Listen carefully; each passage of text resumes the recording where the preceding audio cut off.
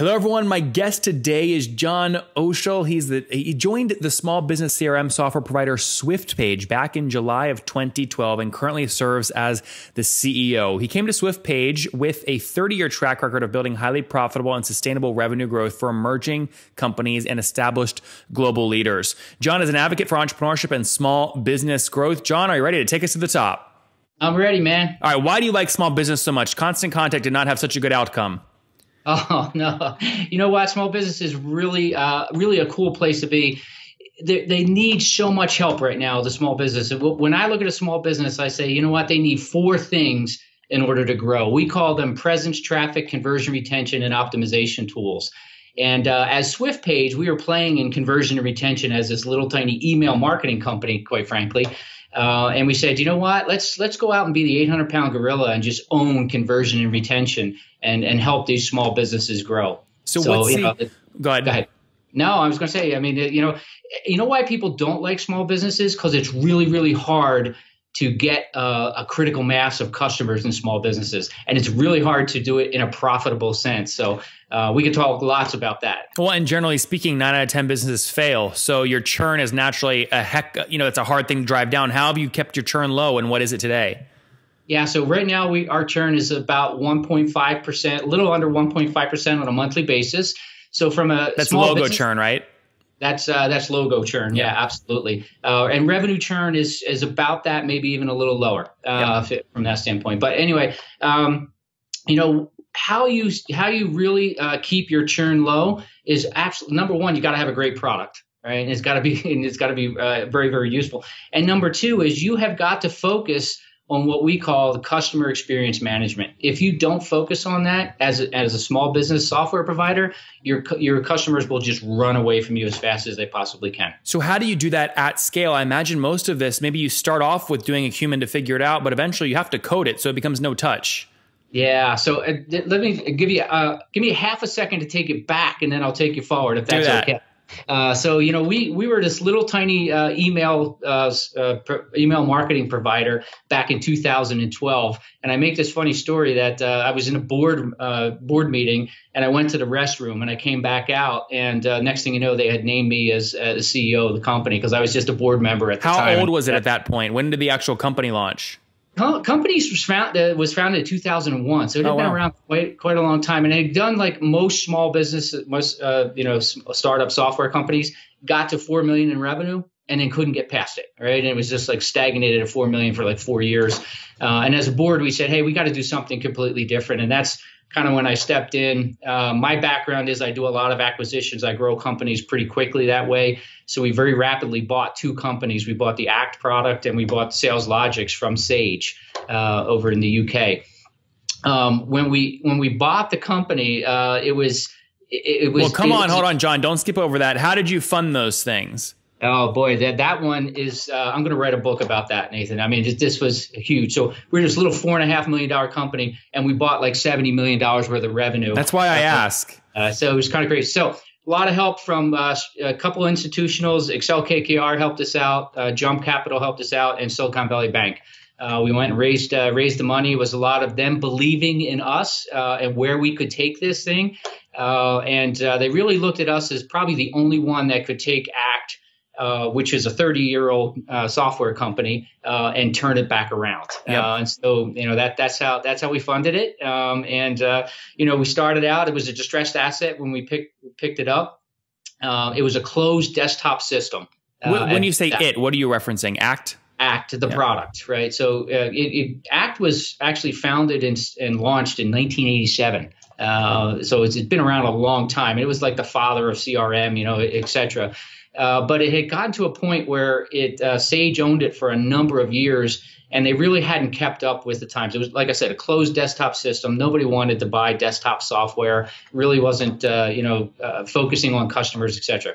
Long story short, we went through this big transformation era, and at that point, I was 6'5" and had a full head of hair.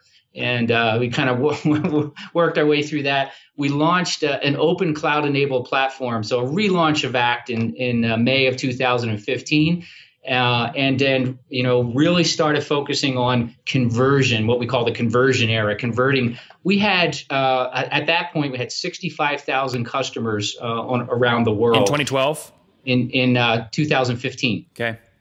We now have over 85,000 customers, over 300,000 users, all on our open cloud enabled platform, paying subscription, et cetera. So we've really transformed the business over the last 3 years. So how do you keep churn down? Great product, focus on that, and then really focus on getting your customers to use it. We're a CRM product.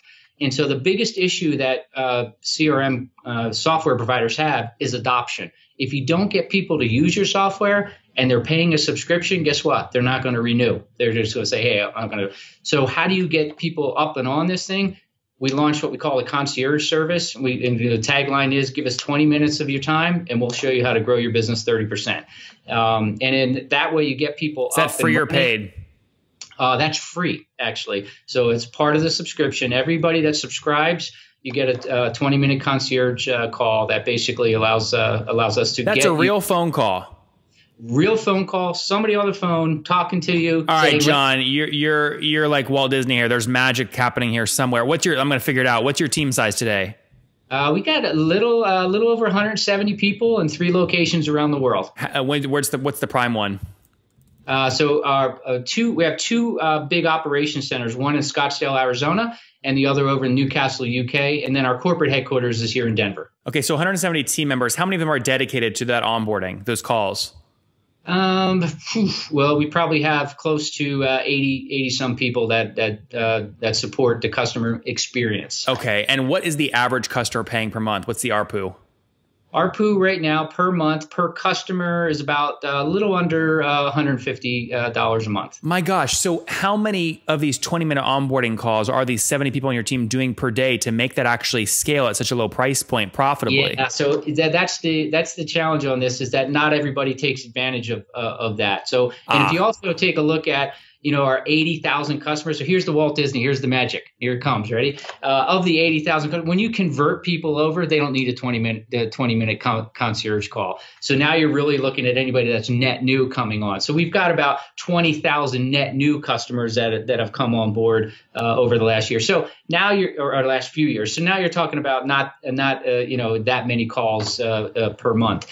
Now, the other thing is that you got the concierge call. The other thing is when you talk about customer experience management, it's not about, hey, you subscribed, great, good luck to you. I'll talk to you when your renewal comes in. It's all about how do you stay in touch with that customer all the way through the life cycle of the year, if you would. So it's your concierge, you're up and running. Every month, what can I do for you? We have all different kinds of webinars. We have all different kinds of free content that we give subscribers. We call it being part of the Act Insiders Club. But you're constantly in contact and understanding where the customers are. And if you start seeing people that need help, then you can do a quick outbound call to those and say, hey, guys, we see that you haven't been using the software. Is there anything I can do for you? What do you need? Et cetera. That's how you keep churn down. I want to talk more about your Insiders Club here in a second, but in terms of general size today, 85,000 customers at $150 a month, you guys are doing almost $13 million a month in revenue, or right around there. Is that right? Yeah, it's a little bit off, but not too far. Okay, that's good to know. You guys are past $100 million in ARR at this point. No, a little under. We're under that. Will you break it this year, you think? No, we won't. Come on, John. I'm trying. More of your magic. More of your magic. All right. Bro. Trying. All right, I feel you. Before I talk more about your Insiders Club and specifically what activation metrics you like to focus on that drive churn down, I'm sure there's probably a few things you have to get people to do. For people listening right now that have similar experience to you, they have people that have said, we'll give you money if you find a good company to buy, and they just don't know how to structure it. Now, you do this at a huge scale because you brought in a crap ton of capital behind you. How was that actually structured? I imagine you own 10, 15, something like that %. The investors own the rest and you're a hired gun essentially. I mean, how's it work? Just the opposite, right? So really? Again, that's why we're going to write a book. So 62% of the company is owned by the common shareholders. of which I'm part of that. I'm also part of the preferred too, but our founders, et cetera. So we were able to do all those acquisitions and only give up, less than 38% of the company. How much just for the 70? Because I mean, you essentially bought a $70 million revenue stream, correct? Yeah, two companies. Two companies together, 70 million. I mean, did you get them for less than 1x ARR? Oh yeah, we got them for a steal, right? We absolutely. Can you tell did. me? No, I can't tell you. Come on, John, you're killing me. Sage was a publicly traded company, and I promised that I wouldn't allow that to do that. But they didn't disclose that in the public call. They didn't, because they bundled three acquisitions together, and they said exactly what it was. Because you got such a steal, they couldn't tell everyone how big of a steal they gave you, huh? They couldn't. And listen, I came from publicly traded company backgrounds too, so I knew exactly the game they were playing. But I will tell you that, I mean, we got two companies. Basically, they were distressed assets, so it was really easy to pick them up. Now, I will tell you that we divested off SalesLogix to Infor in 2014, so about a year after we acquired them, and I was able to divest Infor or SalesLogix off for 1.5 times what I paid for both the companies when I bought them together. So it was a lot of fun. John, I want to dive more here. I mean, what you've done is you've gotten so creative with capital. This is in essence doing something with nothing. I mean, you basically kept more than 50% of the company for common shareholders, funded $70 million in new ARR with other people's money, and then flipped around and made that money back a year and a half later by selling whatever, half or a third of that ARR you acquired, a year earlier. I mean, that's basically what happened. Accurate? That's accurate.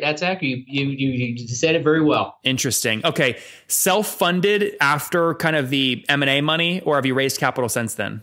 Have not. Our Jump Capital has put another couple of rounds in just because they wanted to continue to help fund our growth. And a lot of what we had to do is really fund the transformation of ACT and then fund the conversion. So one of the things you need to realize, everybody does, is as you go through a license and maintenance company and you convert it over to SaaS and subscription, you need an enormous amount of cash on your balance sheet, and your revenue looks like it's going down. Why? Because you can only recognize 1/12 of the subscription if it's an annual subscription, et cetera. So all of a sudden your investors are looking at you and they're saying, John, you said this was going to create a whole lot of value. And I was like, yes, guys, it will, but we have to go through the ugliness of getting through that transformation. And when I say ugly, oh man, it gets ugly. I mean, you're talking like throw up from your baby ugly. Describe the throw up. How bad was it? Well, your revenue looks like it's dropping dramatically. You're investing like crazy, so your bottom line goes negative, and you're basically telling them. And I was able to actually pinpoint it and say, listen, in around the second quarter of 2016, we're going to come through the window and everything will be fine. Did you? And we did. Yeah, we actually did. And I was only off by maybe a month or two, so it wasn't too bad. But I'll tell you, when it got really rough, Nathan, it was like 15, the third and fourth quarter of 2015, because that was the bottom. Why? In terms of like monthly burn cash? What do you mean bottom? I mean, you just look at your financials, right? So, from year over year, your revenue looked like it went down 7 million. Your EBITDA was, negative with lots of zeros on the end of it. And everybody's saying, are you sure we're going to come back out? And I was like, I swear to God, we're going to come back out. Right. And so, you just have to spend. So a lot of my time at that point was making sure investors felt comfortable, the board felt comfortable. But then also we call ourselves Swifties. We're all part of SwiftPage, so we got to make sure all the Swifties, can see all this too, because they're looking at this and saying, John, you said we were going to take this hill. And are we really going to take it? And I'm like, we're there, guys. Just hang in there. So we came to. But I'll tell you, 16 we came back through. 17 was a great year. How much did you grow from 16 to 17? 16 to 17, we grew up on the top line about 23%. EBITDA off the charts because we went from negative to positive EBITDA. So hundreds of percentiles, type of thing. So that's good. I mean, so if you're just south today of call it 90 or 80-ish million in that range. I mean, you were 50, 60 million at the end of 2016 and have since scaled from there, huh? It scales, yeah. So now it's about moving into what we call the growth era. And that's really about going out, and we're actually looking to raise some capital as well. How much? find the. Well, I'm going to keep that one private for a little bit. But what we're going to try and fund is acquisitions. We have more geographic expansion and acquisitions. Those are the two things that we'd like to get some capital and go after in a big way. Describe the perfect acquisition size for you. 5 million, 20 million, $100 million acquisitions. What's the size? I think there's three buckets that we look at in acquisitions. I look at it as two of them are what I call adjacencies to our CRM. Then one is marketing automation and the other is sales automation. Yep. And then the third is a vertical expansion. We have a couple of verticals that we're pretty deep in: wealth management, real estate, and HVAC. And so, if I look at a vertical expansion, you're probably looking at anywhere from a $25 to $50 million acquisition. If you're looking at marketing automation, sales automation, it could be anywhere from like a $3 million to a $25 million. And are you looking for distressed assets or high growth companies?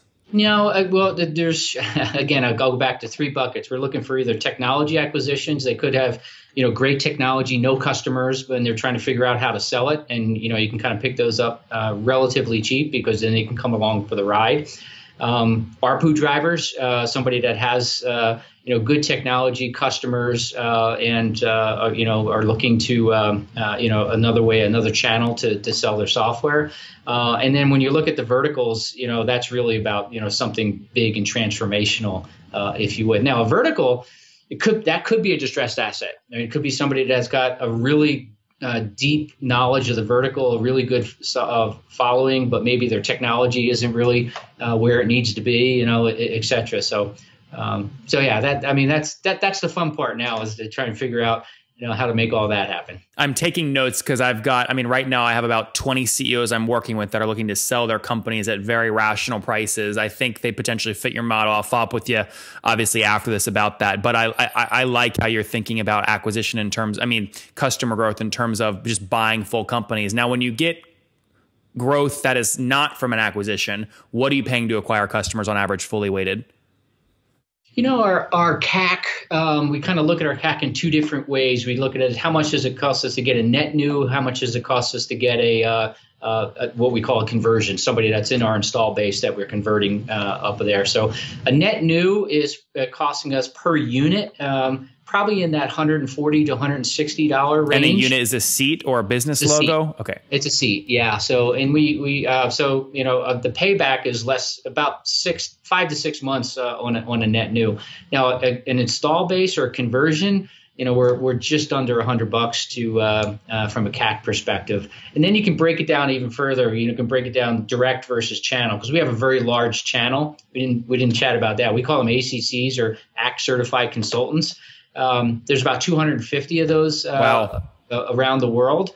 And they represent about 50% of our revenue right now. So it's a very, very strong channel for us. What's the percentage payout to those guys when they bring in customers? 30%, 50%, or something else? There's tiers, and they go from diamond all the way down to silver. And at the top, you could get as much as a 40% commission, all the way down to 10% if you're silver. That's interesting. So that's actually a huge opportunity in terms of capital efficiency for you, because if you've got that much, that's essentially a cost of goods sold paying those guys, and it makes it 50% of your revenue. If you figure out a way where you can buy them out for the next 12 months revenue, go raise that capital, you immediately increase top line pretty significantly.